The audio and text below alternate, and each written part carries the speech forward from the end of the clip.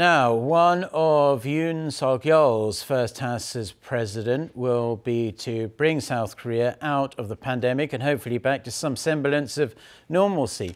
By the time he takes office in May, Korea is expected to be past the peak of this wave, but dealing with what's left of it and any future health crises, he's pledged to better explain to the public how the government decides on social distancing rules and such like. Our Shin Ye-eun tells us more on what will possibly take place in terms of COVID-19 when the new president takes office in May. Overcoming COVID-19, a key assignment for President-elect Yoon Suk-yeol as soon as he comes into office in May. And this is how Yoon plans to do it. 코로나와 관련된 문제를 전부 경제 문제, 또 방역 문제, 보건 문제, 의료 문제를 전부 종합적으로 다룰 인수인의 조직을 구성할 생각입니다. Yoon said this committee will ease distancing measures so that they're still effective in tackling the virus but also don't damage the economy. He also pledged to thoroughly explain to the public the scientific evidence the government uses to make decisions on distancing measures.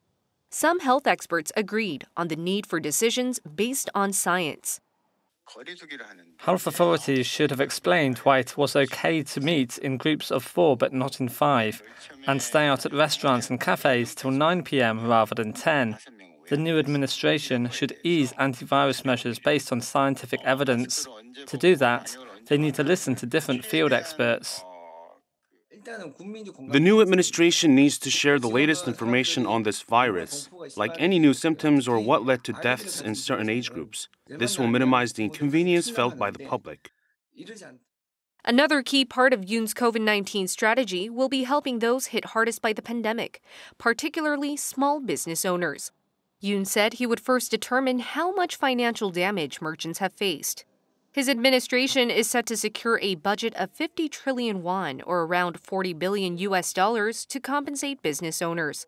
Yoon Suk-yeol will come into office in May, a time when health experts believe the COVID-19 situation will have stabilized after its peak. Accordingly, the president-elect also pledged to prepare for any new health crises in the future by expanding support on the medical front. This includes investing more in research and development for vaccines and treatments. Shin Ye-eun, Arirang News.